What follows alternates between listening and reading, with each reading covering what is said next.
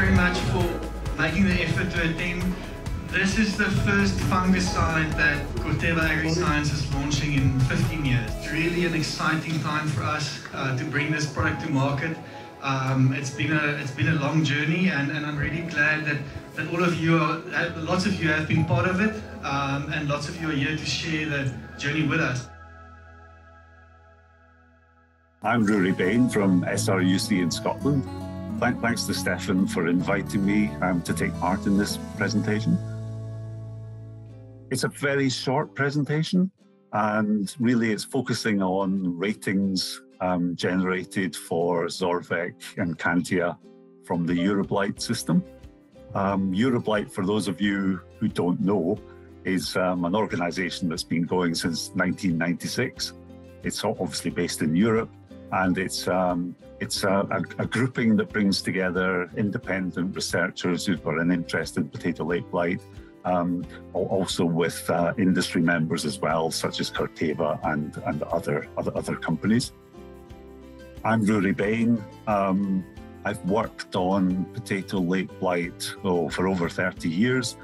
My main focus has been on epidemiology and control, so it's very much the applied end of blight research. SRUC, I should maybe say what that is, the company I work for. It's basically an organisation based in Scotland which does research, consultancy and education. My role in it is basically to do potato blight research. I've been doing that for over 30 years now. The research I do is at the applied end, so it's epidemiology of blight, control of blight, and fungicide control is obviously a really important part of that. One of the things that Euroblight does is produce a late blight fungicide table, which essentially provides information to everybody. This table is on the internet, so the information is available to everybody. And really what it's doing is providing independent efficacy information on a large number of potato late blight fungicides, ones that are registered in Europe, but obviously a lot of these fungicides will be registered elsewhere as well. You can access, I've given the URL for the table, so you can access that later and have a closer look. I've stuck a couple of boxes over this slide of the table. This just shows part of the table. I've put a red box and a green box over parts of the table, and basically is to distinguish between what are actually ratings generated from trials, and I'll go into that in more detail, from scores which are basically derived by experts in a Euroblight fungicide subgroup. Okay, so you can see that there are ratings for leaf blight, ratings for tuber blight, and also scores for the important characteristics of the fungicides. So just fairly briefly what the whole system's about. The actual ratings themselves are generated from independent trials carried out by members of Euroblight, some of the scientists who are part of it. And the key thing is that there's a harmonized protocol, and the trials are done in different countries. You can see there, the Netherlands, Germany, UK, Denmark. All of the trials are carried out using the same protocol. The fungicides are applied season long. They're applied at 7-day intervals.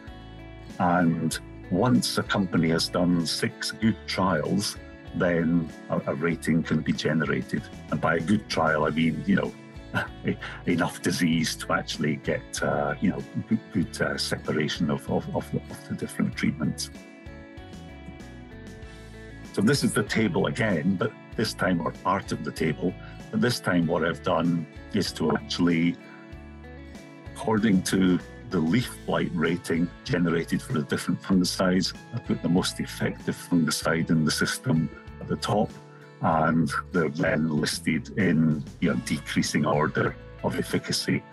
Again, not all the fungicides are there, so there's a line with others on it. But the key point here is that the fungicide with the greatest rating is Zorvec Encantia, which has a rating of 4.9. And that's actually the same rating as some of the other Zorvec co-formulations. They all rate very, very highly for the control of leaf blight. One point I should make is that, the maximum possible score in this rating system is 5.0. But that would actually mean that there wasn't even a single lesion in any of the 6 trials used to generate the rating. So 5 in a trial situation is obviously very difficult to achieve. And you can see that the lower point of the scale is actually is 2, the lowest point. That's for mancozeb, which is regarded as not a particularly effective fungicide against leaf blight. This is really just showing the same, or making the same point in a different way. But it's quite interesting to look at this. Obviously, Zorvec Encantia, its rating of 4.9. Mancozeb, introduced, around about 1960, its rating only 2. And you can see that the fungicide manufacturers have done a really good job of producing more effective fungicides as years have passed. The trend line there is very much upwards, which is, good for everybody, good for growers, good for agronomists. That's all very positive news. I've been involved, as I say, in potato blight fungicide research since 1987. And basically, oxythiopyprolin, the active ingredient of Zorvec Encantia, this is the most active fungicide that I've seen in those years of researching this area. It really is quite a step forward. Moving away from the ratings to actually look at the scores, then, as I say, these are basically, it's a group of scientists get together and decide, from what they've seen from their experiments, from what they've, from their experience of how the product's performing in commercial practice, they then rate products on a 0 to 3 scale.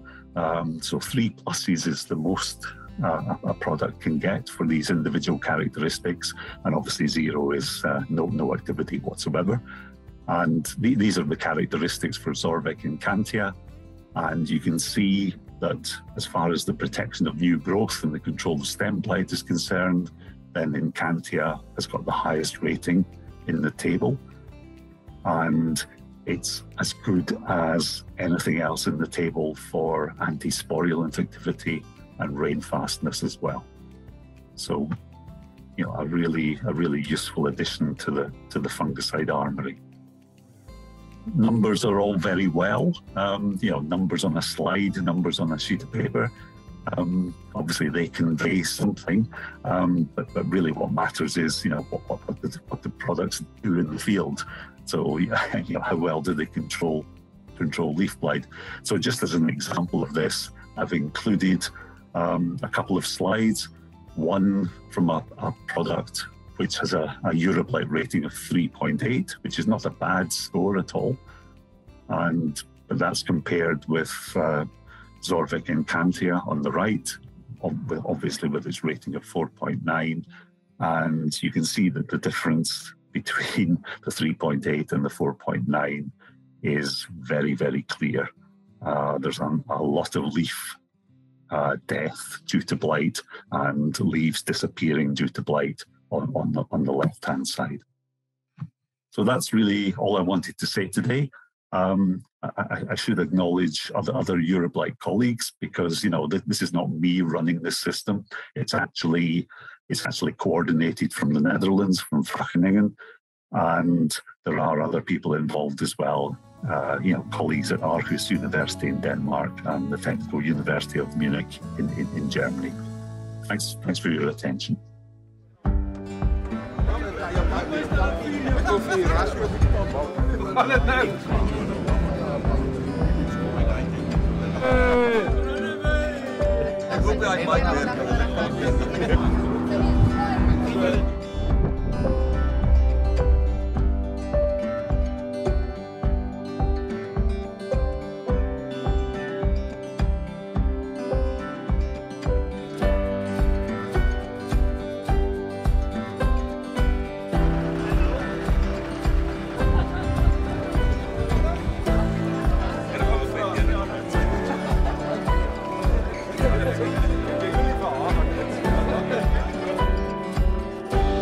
gentlemen. Hello, good afternoon. If I can have your attention, please. All right, welcome to this function today. My name is Darren from KFM, and we had to have some fun. We had to eat, we had to enjoy, and we also had to learn about the new product. That's why we're here today, which I'm told is a very, very long time in the making. It's very exciting. It's the launch of Zorvec Encantia, and that's why we're here. And the main man, you know him, Stefan. Hello, Stefan. Hi, everybody. Thanks for being here. Molabatsi, thank you for getting us the registration on Monday.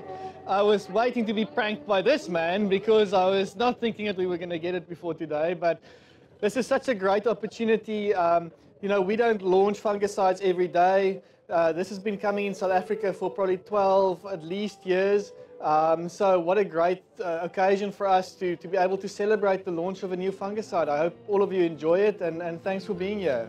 I'm already having fun. The tagline for the product is "This changes everything," and we've seen from the presentation in the hotel this morning that this truly is a game-changing fungicide, and we're really privileged to be able to use a product like this that is just head and shoulders above everything else that's in the market. So really looking forward to many years of success for all of us with the product.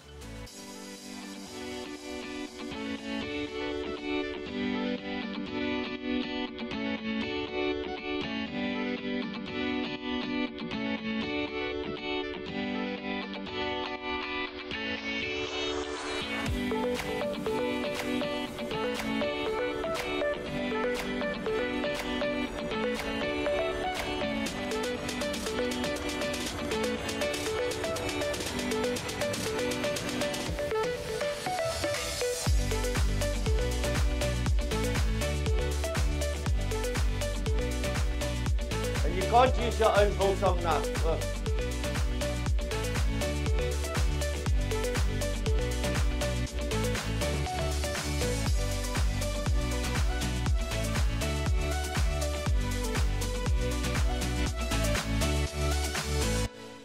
So we're going to have a lekker sokkie jol hier vandaan.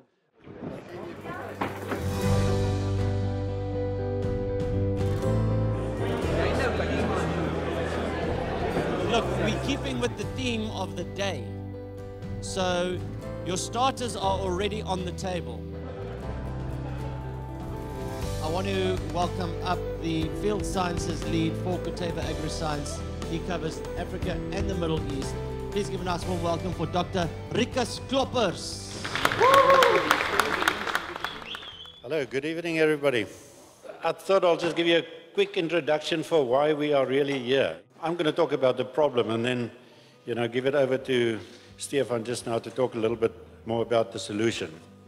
But it's really an interesting story, the whole late blight story caused by Phytophthora infestans, the fungus causing potato late blight. And I think a lot of you would know the history, maybe a little bit, of the famine in Ireland in the 1840s.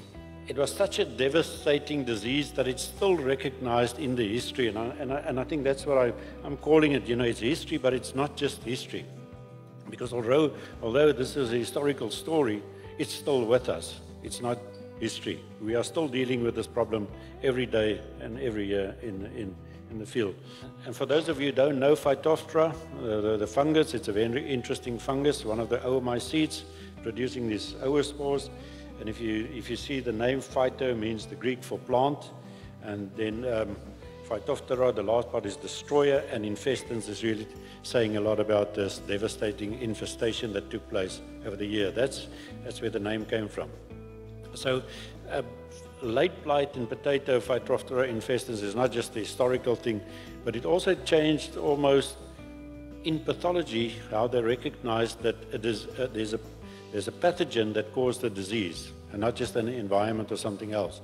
That's when they realized there's actually a microorganism that is causing a disease on a specific crop. There's a lot of lessons also to be learned from this disease. The fact that you can't rely on one crop as a food source, and we are almost a little bit in that same situation now with corn or maize, wheat, rice. We're really dependent on three big crops now still in the world. And we can see it now in the war in Ukraine or Russia, you know, how dependent we are on wheat. And this was the same situation that happened then. It also tells us something else, that if you move a crop somewhere, you must just beware that the pathogen will follow you at some stage. And if you don't co-select with the pathogen, with the crop, it's also going to catch up with you at some stage, and it's going to cause a big problem for you at some stage. So as I say, the disease triangle, very important. You can have the most beautiful crop, but if there's no resistance in that crop, obviously you can have a disease. But you also have to have the pathogen. So in this case, Phytophthora infestans. But the weather was the one that also then changed it. And those three don't get together at the same stage, you cannot get the disease. All three of them have to be there. The crop, susceptible, the pathogen, and the weather have to be perfect. But so over 150 years of studies of late blight in potatoes, and we still sit with this problem. So it's history, but it's not history yet. And it's probably one of the crops, they reckon, is the most intensive in terms of crop protection products. We have to solve this problem, and I think we have a nice solution coming up. It's one tool in the toolbox that we can bring up now. And I think Zorvec is really one of those products that, you know, you can work for years on chemistry and crop protection products, and then suddenly that one will pop out that really makes a big difference. And I think you will see that Zorvec is really one of those game breakers in potato and late blight as a disease. So I'm really excited with this, just ending off this research part. And you know, we've got some of the pathologists here in the room, Gloria and others that worked on this disease, doing the trials, some of the contractors executing on the trials.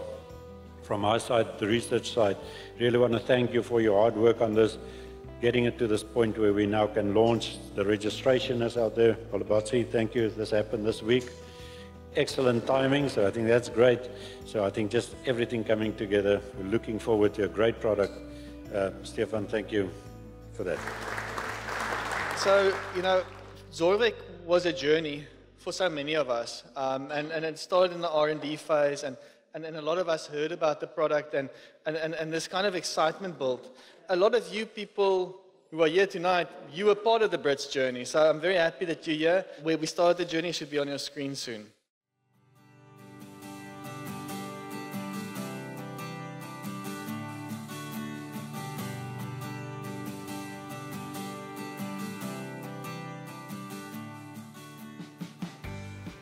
So ons is vandag in die Brits area, ons het na Zorvec proewe gekyk.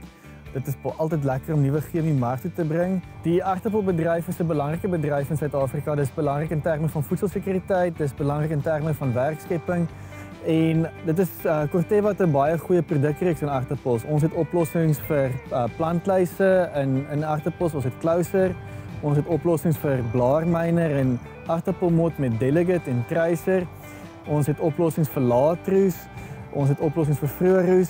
So ons is eintlik baie goed geposisioneer in die aardappelmark en dit is altyd lekker om oplossings te kan bring. Dit is waarvoor ons hier is. Yeah, so that was the start of our journey, and Johan and Anna, you were part of that journey. You were there at the field day.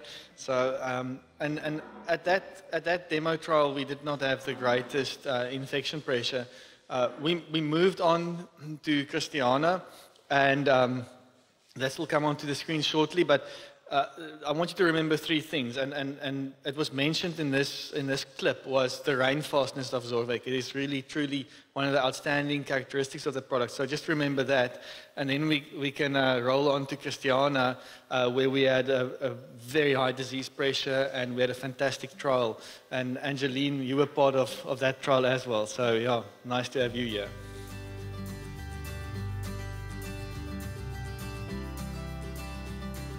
Hello everyone, my name is Gloria Mandiriza. I work with the Integrated Field Sciences as a principal biologist working on fungicides here in South Africa, and this is the R&D division of crop protection, Corteva Agriscience. And with me today is Franz Roos, who's our trial consultant or a trial collaborator here in the Christiana area. Franz, what do you have to say about what you see from this field? Gloria, no, I'm quite happy with the trial that we did. We can see that the disease has attacked in the control. You can see the destruction there, and we can see on the other side that the product is working, and that for us is important. Yeah. So if I can just add on to what Francis said, here where I'm standing is the untreated control, where no fungicide product was applied, and on my right side, that's where Zorvec Encantia active Zorvec Encantia was applied. As you can see, there are big differences in the untreated control. You see how destructive the lead blight disease is, and why we need to have a product like Zorvec Encantia in the field is it will protect the crop, and it has good residual activity and also better crop and better yield improvement. From Christiana, we moved on to Elandsbaai, and we had a great trial site. Unfortunately, just as we had fantastic results to show, a major windstorm came through there and destroyed our trial. But nevertheless, we still had some very good discussions, and in Elandsbaai, that's the next clip, so take it away. Hoe belangrik is dit om daai nuwe groei te beskerm teen laatros? Bram, dit is baie belangrik. Ja, die gemoedsrus wat jy het teenoor jou kontakmiddels waar jy dan nou in korter intervalle moet spuit. Die sistemisiteit van die produk laat jou dan toe om beheer te gee op die nuwe groei ook. En ja, laat jy daai gemoedsrus het, en as dit die geval is dat 'n ou 'n bietjie die intervalle nie kan reik nie, maar as dit reën of jy kan nie inkom nie, laat dit vir jou daai beskerming op die nuwe groei nog steeds gee, daai langdurige werk.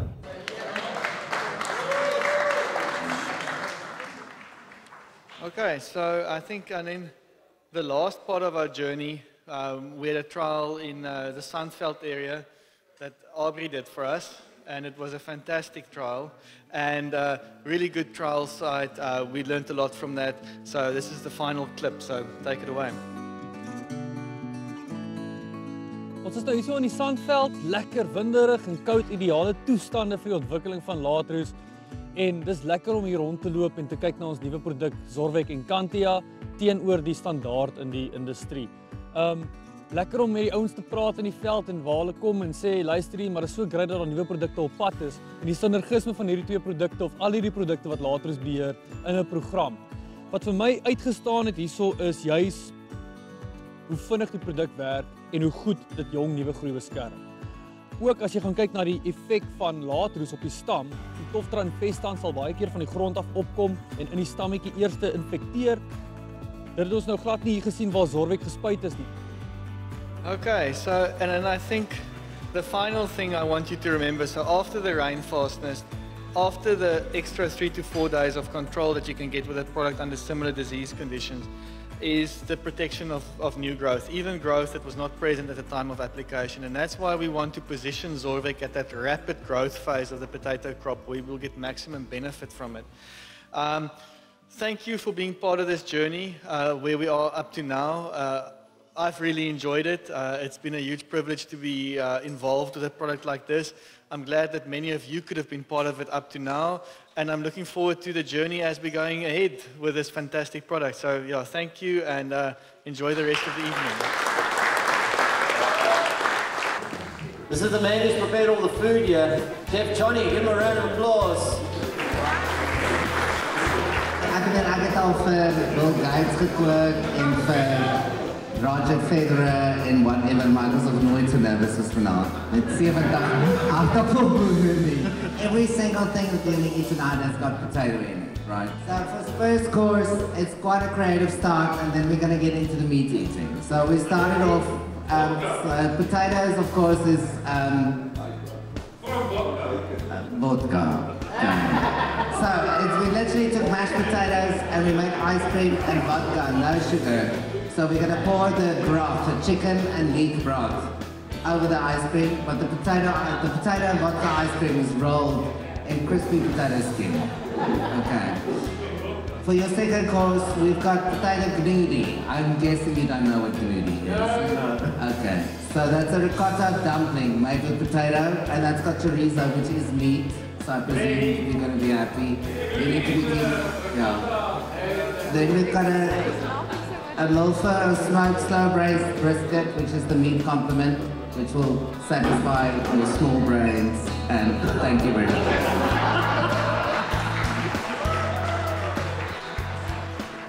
Please welcome Prime Circle.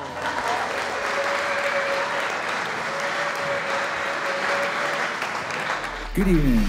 We're gonna start nice and chilled. How you guys? Good to see you.